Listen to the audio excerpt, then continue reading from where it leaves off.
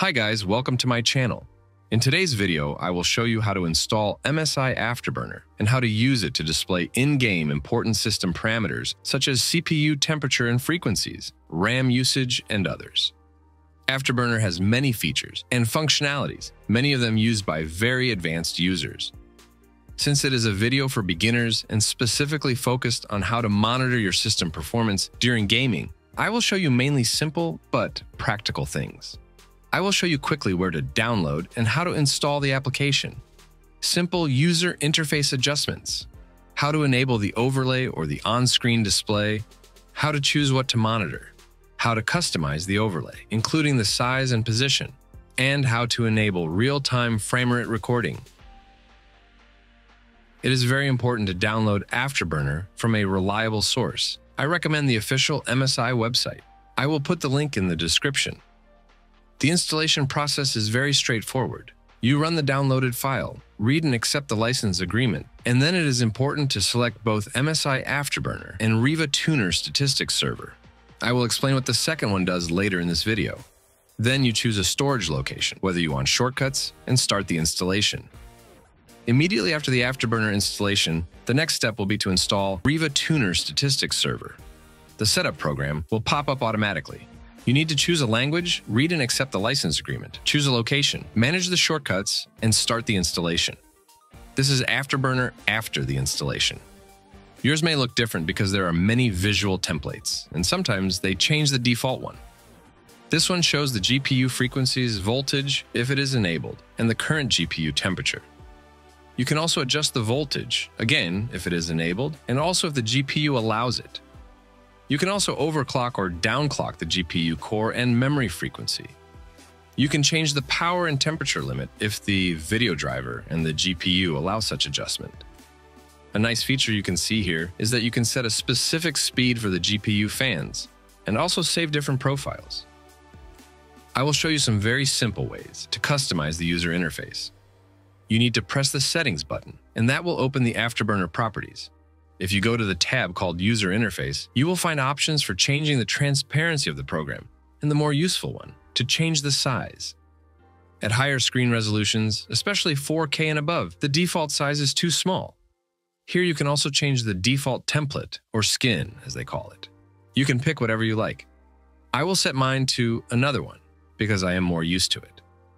In this case, I can see a graphical presentation of different stats and performance factors. But this video is about monitoring this in-game, so now we are ready to start setting the in-game overlay. For this, you need to go to the Monitor tab. Here you can see different parameters we can set to watch.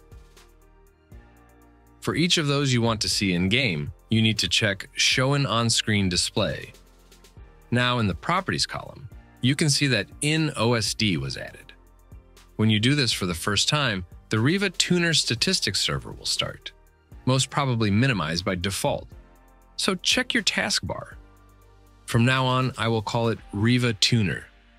This program has many features, but right now for us, it is important that it can control the size, the position, and the visual appearance of the on-screen display. Let me first quickly activate what I usually like to monitor, and then I will show you what the stats look like in-game.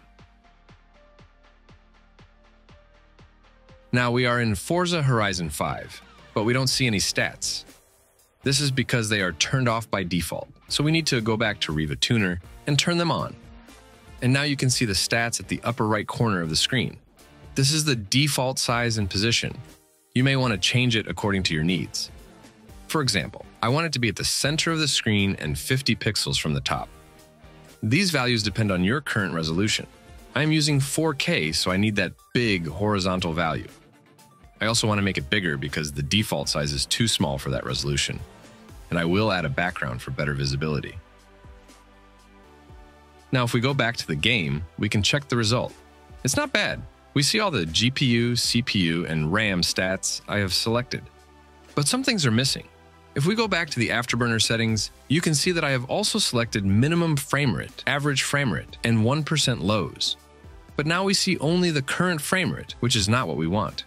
To enable these additional frame rate stats, we need to go to the Benchmark tab and set a hotkey for recording and logging the results. When you press the hotkey, you will now see all the missing stats. But now we have another problem. We don't know what exactly each of those frame rate stats represents. Which one is the average frame rate, which one is 1% low, and so on. One way to solve this is to go back to the Monitoring tab in Afterburner settings. Select one of the unnamed stats and scroll down till you find the override group name. Check it and change the default name to something that better describes the stat. Press apply and do the same with the others. When you go back to the game, things will look much better.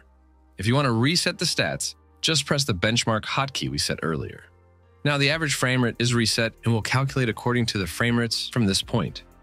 You can easily change many layout properties such as the size and the color of the characters, group colors, the alignment of the elements, graph sizes, and many others. You can also choose one of the available pre-made layouts. There are many options for customization, but I will not go into more detail in this video. There is also a way to build a custom layout from scratch by manually creating text and visual elements. This is a custom layout I have built for my videos. I like it because it shows exactly what I need. It is informative, and it is not too distracting. If you want me to make a separate video on how to create custom layouts like this, leave a comment below. If this video was helpful to you, please give it a like and consider subscribing to the channel for more content like this. Thanks for watching, and I will see you in the next one.